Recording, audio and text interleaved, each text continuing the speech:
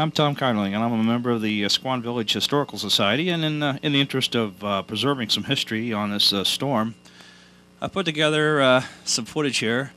This is from 1985. It's down the inlet, and what I want to do is just show you in perspective of what it looked like back then, and hopefully you get a comparison during the taping, so as you can see before and after. So what we're going to do is we'll start out with what you see here. Beach shot, summertime, 1985. Different angle shots. And then we're going to go and add all the footage that's been accumulated from people from around Manasquan who, through their efforts, have videotaped the storm. And we're going to assemble that all together. And then I'm going to return for before and after. And that's what I plan to do on this tape.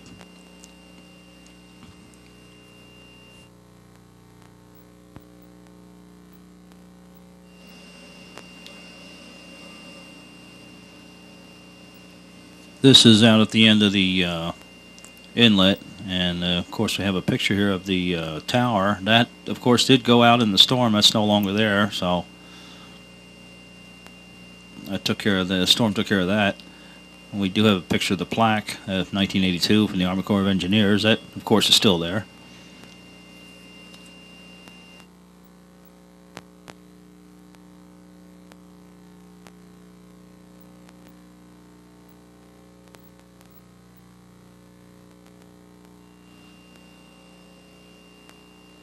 There's the macadam, and later you'll see the damage comparison shots.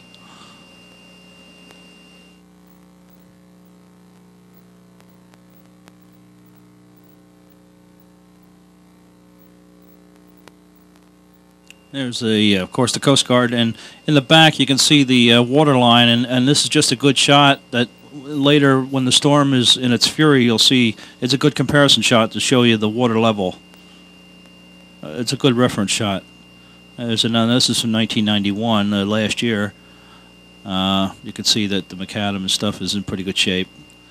And, well, as we progress on now, we're going to have a tape from Frank Deanna coming up, and that'll show the storm down at the inlet in the beginning, and then we're going to show the storm in its progression and in its fury to its maximum point. And what you're looking at now, these shots, Brielle Road in this case, we're going to come back to these, and we're going to look at it after the storm.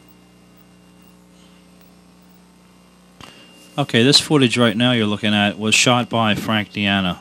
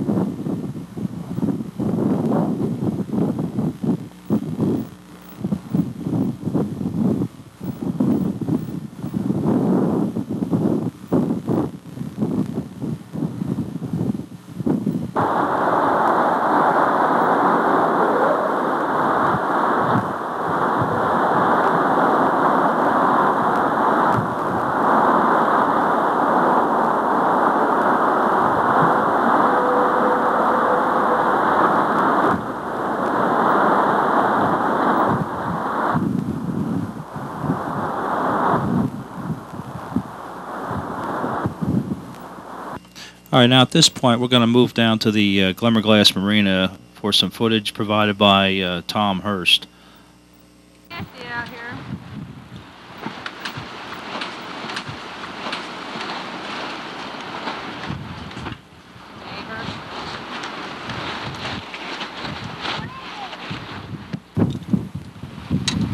Boats floating around.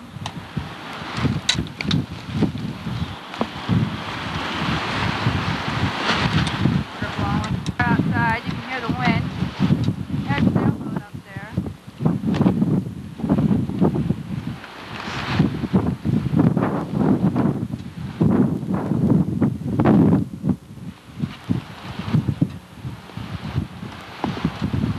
Dock.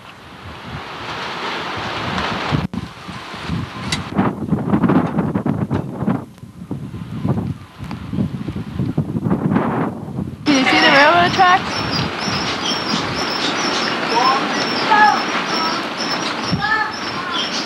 That's the railroad tracks.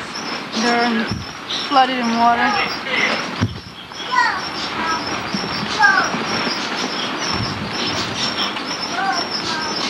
As you can see, everything's pretty well flooded.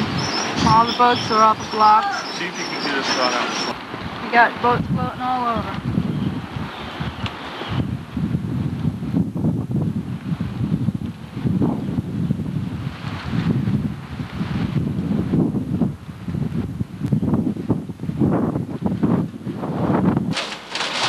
Just incredible. There goes the Scarab. Underwater. Who's Gary?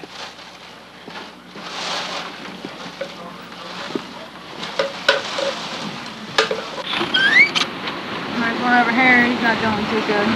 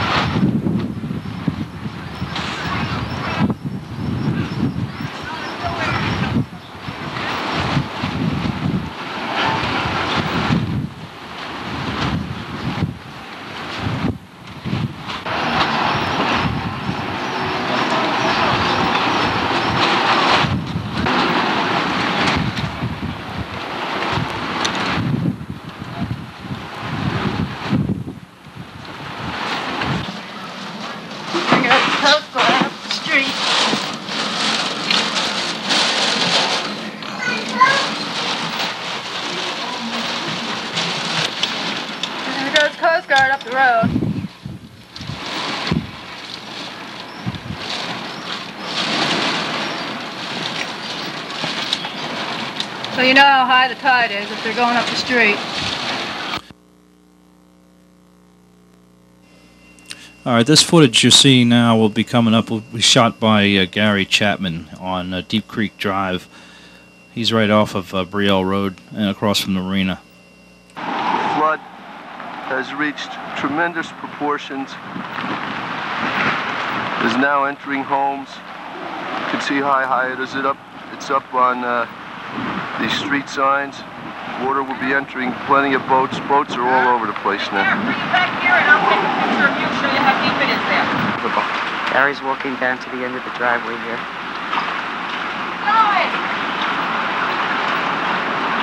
Look how high it is. Good look at this. Whoa.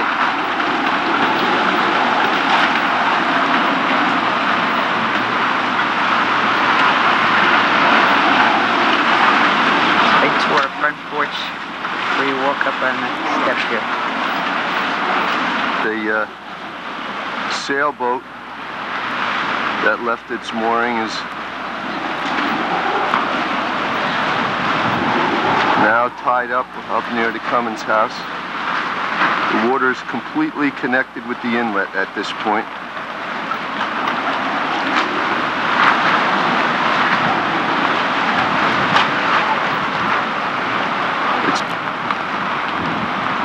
Boats that appeared to be securely fastened were down on trailers.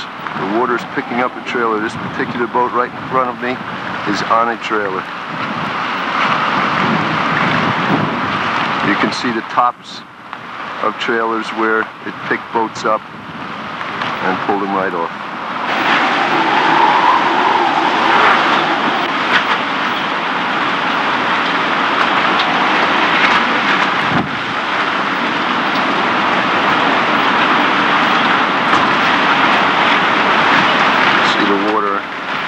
Up to the window level at the Castaways Motel.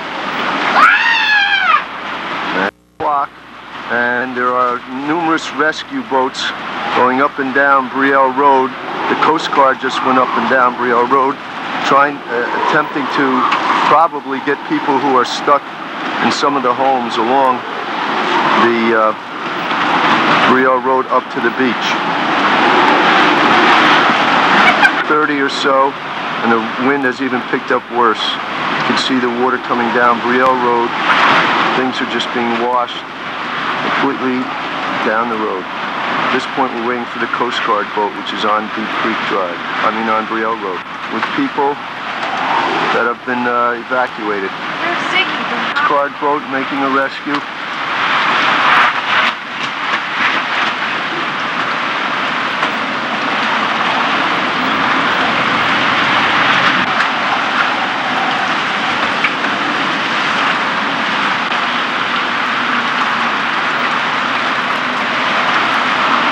Going back down Brielle Road to rescue more people. 3 hours past high tide. The water is still up and the wind has picked up to now. I would assume this has to be hurricane force. Things are blown off boats now. The covers are not hanging on to anything.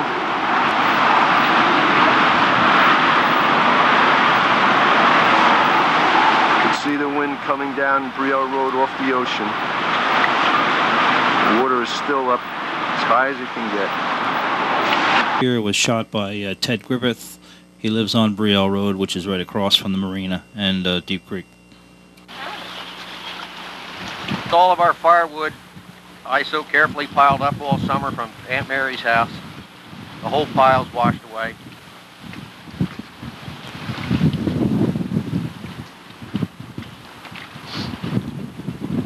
A boat sticking out from behind the castaways that came from Fort Tommy's marina. None of his workers can get in here to help him try and tie up the boats. And the water's too deep now anyway.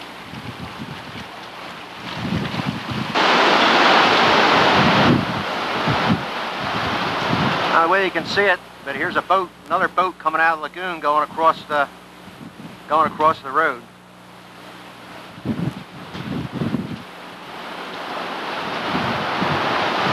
It's 8:30.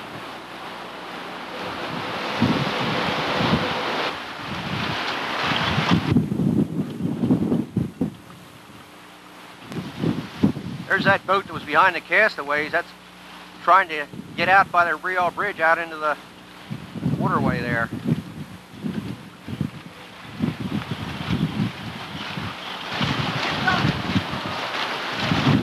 See?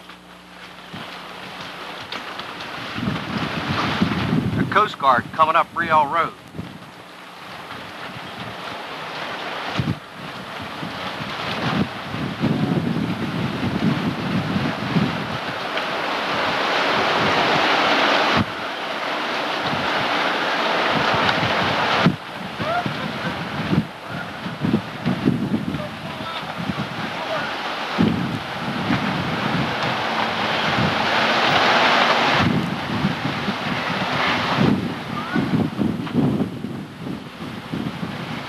I'm glad we shut the garage door.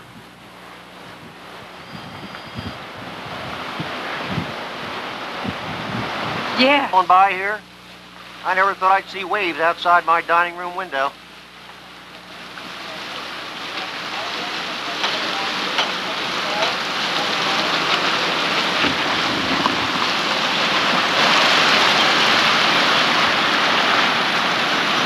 Coast Guard auxiliary boat's still holding up. There's my dock ladder over there, caught on those floats.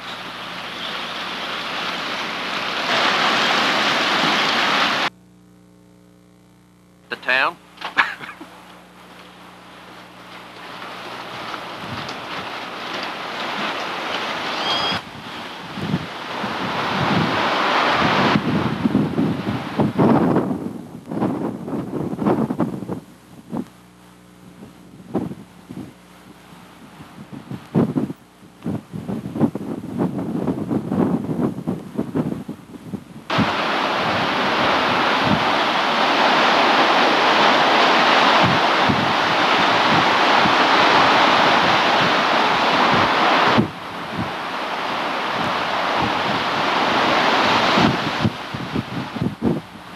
Just steam and the wind's blowing it. Blowing the tops off their wings. He's losing his shingles off his house across the street here.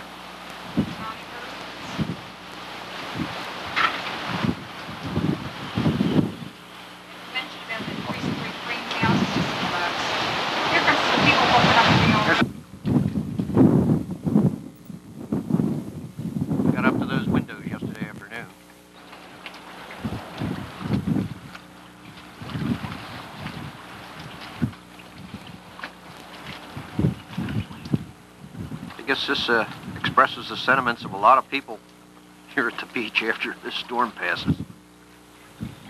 Waterfront property, yeah.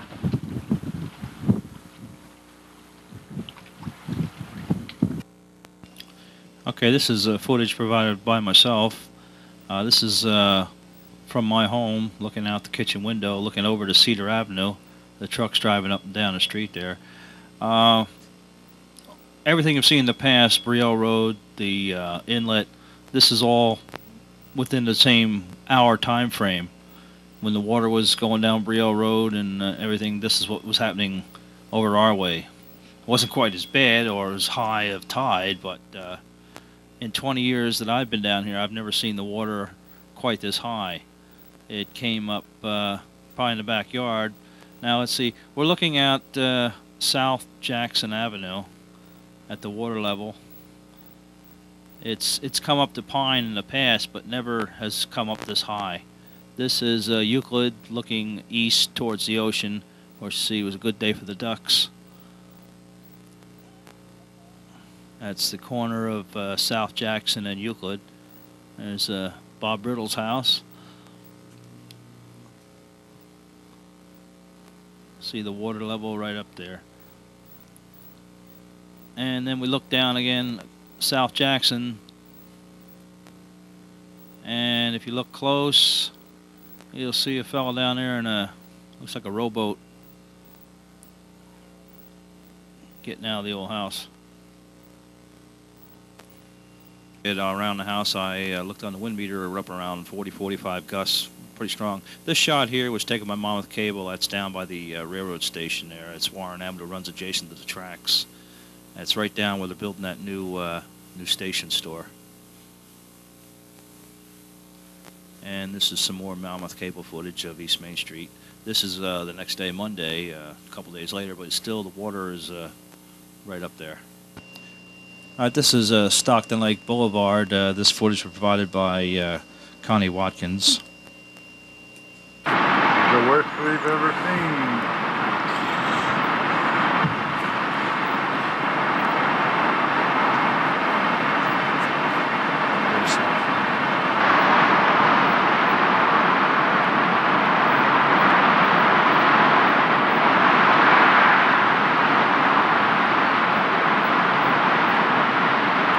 The waves going over the roof of the car.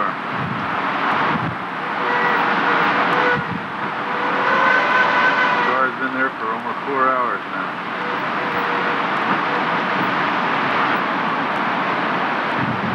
Well, I'd like to provide here is a map to show the path that we took in following the storm. We start out the inlet with Frank Deanna's tape.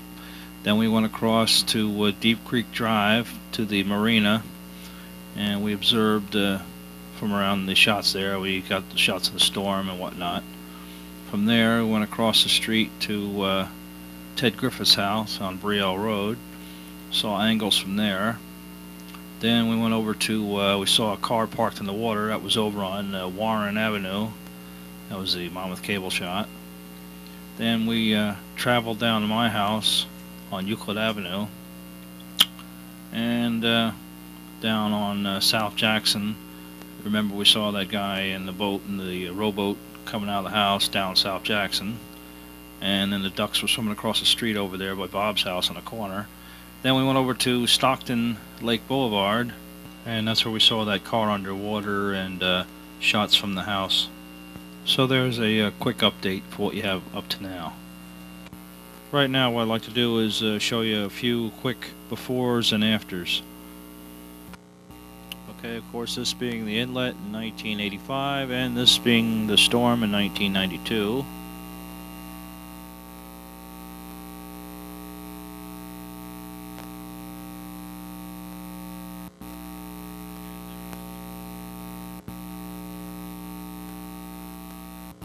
Okay, this is Brielle Road, normal conditions, and then a little flood comparison.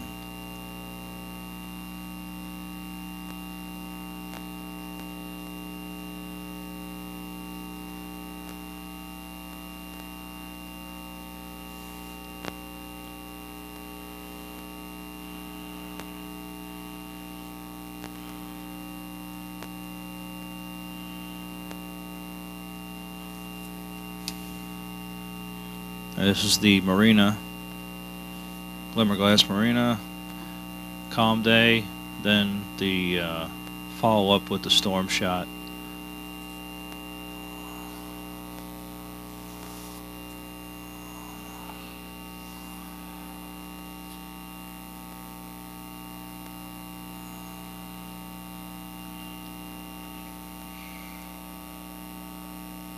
This is my street, Euclid. That's where the ducks were swimming before.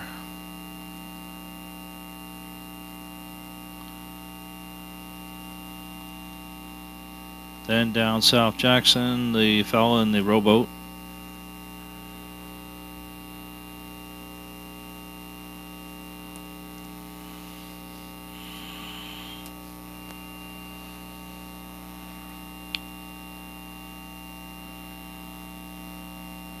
There's the Macadam, 1985. After the storm.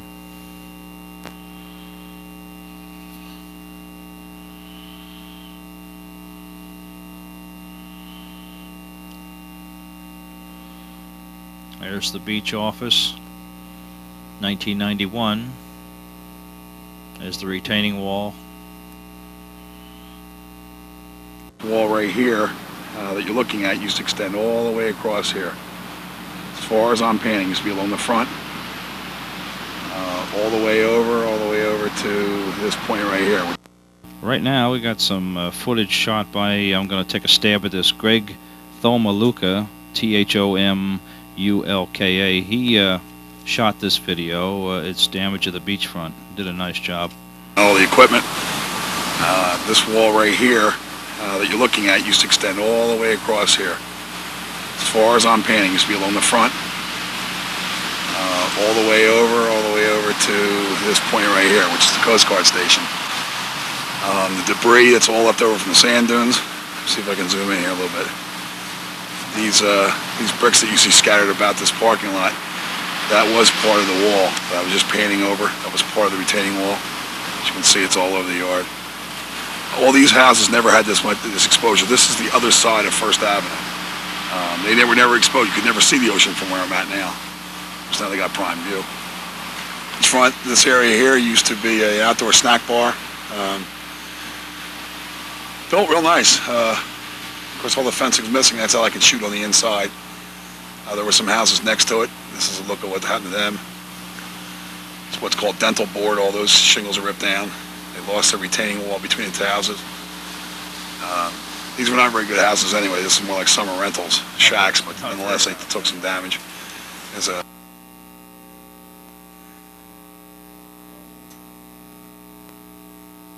see the height of the sand. They've been working on this road heavily. They've duned up some of the sand. They're going to move to other beaches. Not much destruction down here, but because it's open from the beach, they took on all the sand and all the water.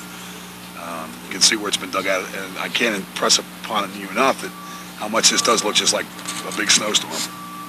Example of a guy, kind of interesting. I just caught him. He just dug out his car. His car was completely surrounded by sand. He's been brooming it off, and now he's trying to get it running. I don't think he took on that much water, but as you can see, he's brooming off his engine now. He was all dug in there. That's all the dirt you see around his car is things he's hand shoveled away. A bit further, you can see the foundation's exposed on this house, but wait till I pan over and see what happened. The whole corner of the house split off. That's all open air. Right from that wall, right across, there's this outside wall just hanging. They have done some work here too. They've taken away the front wall, and it looks like they're throwing a lot of rubbish and stuff in that side room. You can see where it's ripped off completely from the house. So we all believe that this house is probably going to be condemned. See the front steps twisted and mangled. All the concrete in the front. They lost some windows. They lost the better part of the roof. Maybe they're not going to condemn it. It looks like it's already been reshingled to protect against more rain. This whole area here, this foundation washed out. This was a very main thoroughfare for the ocean when it came through. You can see how it just dug a bite out of sand. If you can look closely on the wall, you'll see that those lines, that's where the sand used to be. That was the height of the sand all along, right along the front part here. That divided these two homes. That whole foundation went underneath. You can see the spaces between the bricks all the way out to the street. Looks like they have done some patchwork. Of course, you can see the amount of sand. That's an entire stairwell that's completely covered under. I imagine there's about another 5 steps underneath that sand. And of course, once again, all this snow fence you see was what was around all the dunes. Of course, it's just a mangled mess. It's all over the place. And this whole area right here, all the way down the line, was dunes. One of Anai's favorite houses. The entire underneath wiped out. Looks like the main foundation of the house is okay. Steps are gnarled. Well, it just looks like the front porch was destroyed. But they are hanging a little bit, so I don't know what that means. Concrete not standing up to the ocean. This was a whole concrete deck. It's completely undermined. Some of it has gone down. Once again, as you can see, let's zoom back into that. There's some of the snow fence. It's all around the area. Some telephone poles down. This is the back half of these houses. You can see how it's all warped and hanging. This house probably is not going to make it. You can see the cracks throughout the foundation, all the way through, all up along the front here. Let's pan back a little bit so you get an indication of what I'm talking about. The whole concrete lowered off the house. See the sand all up in the front porch. The doors are blown off. There's I don't even know what that is. Snapped off. Something.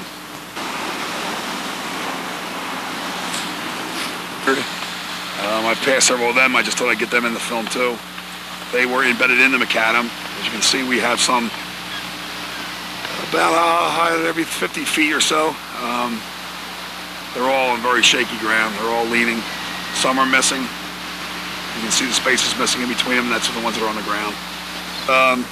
pretty much lost it all in the front. As you can see in back, you'll see more concrete base on the foundation. That was the way they used to build these things. So if one wall collapsed, the next one would take it over. So construction back in the 40s seemed to be pretty good. There's another example of roofing tiles missing, being blown off, gutters, downspouts. There's the back retaining wall I'm talking about. Like half the house is missing, but the other half is holding on. Here, I'll give you another point of view. I'm down on the beach right along the ocean line. I'm standing at sea level, right at the breakers, and taking a shot up at the area that we just took a look at. Pretty well destroyed. Just for my own interest, I just put the wind filter on my camera. Being this is the first film I've ever shot, we'll see if we notice a difference as I am down the beach line, trying to muffle out some of the sound of the ocean. You're going to see a whole bunch more of these. Lately, I just thought I'd show this picture. This house is in relatively good shape. It was undermined. Straight ahead's the end of the inlet. This is last beach gazebo in Manasquan on the beach. This whole thing was surrounded by macadam. The bulkhead that you see in front, get up to that. I'd never seen that before. I assumed that the beach walk was over top of it.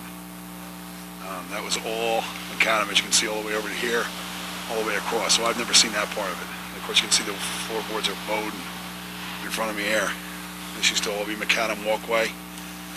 And then these posts are what's remaining of the chain link fence that used to be able to keep people from falling into the channel. This is a big fishing area. People lean against this fence for fishing. They have piled sand into dunes all the way down the channel. They fear another high tide, and the one area that we just couldn't take more water from would be this channel. There's nowhere for it to go. So this is where the bulk of the sand has been going now temporarily. Classic Jaguar, old one. It still hasn't been out. It actually floated and pushed its way through the garage door. That's where it's maintained itself because of sand. We have a still picture of this. They've dug a lot of sand away from it. But this will give you an example of the kind of job that these people are in.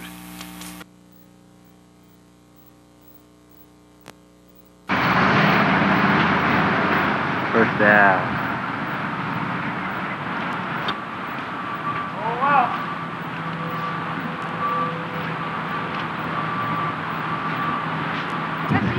You buy a house a mile here from the beach? Yeah, it'll be beachfront. This is a shame. Yeah, it's bad.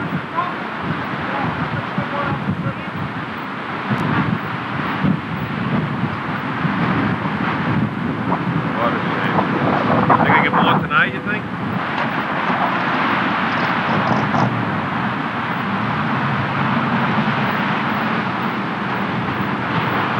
This is aerial footage from the Mammoth Cable helicopter.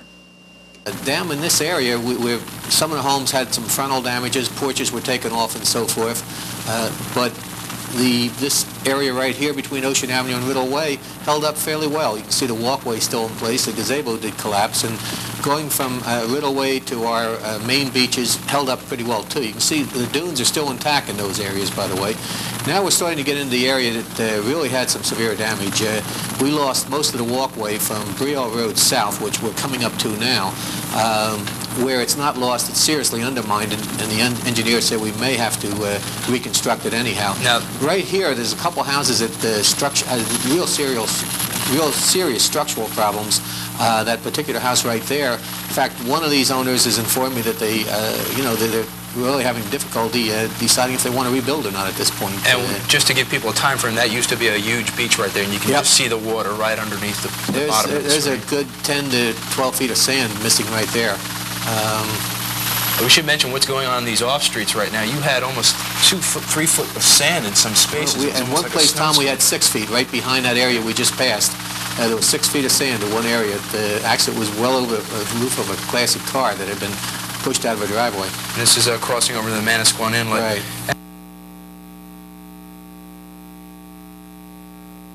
Here's a good overhead shot from where Frank was shooting his tape. This is of course, a flyover with Mammoth Cable's helicopter of the entire beachfront. It's a few days later. I think it's on a Monday. You can see some repairs being made, but a lot of damage. The macadam broken up, whatnot. We're coming down the home stretch on the tape. We're just about ready to wrap it up. It'll just show the rest of the beachfront, and we'll end at Seagirt Camp. In any event, thanks for watching, and before we run away, we'll give credit where credit's due with the titles at the end of all the folks that were gracious enough to loan me their videotape, for which, you know, otherwise this tape just wouldn't be possible. So we'll give credit where it's due.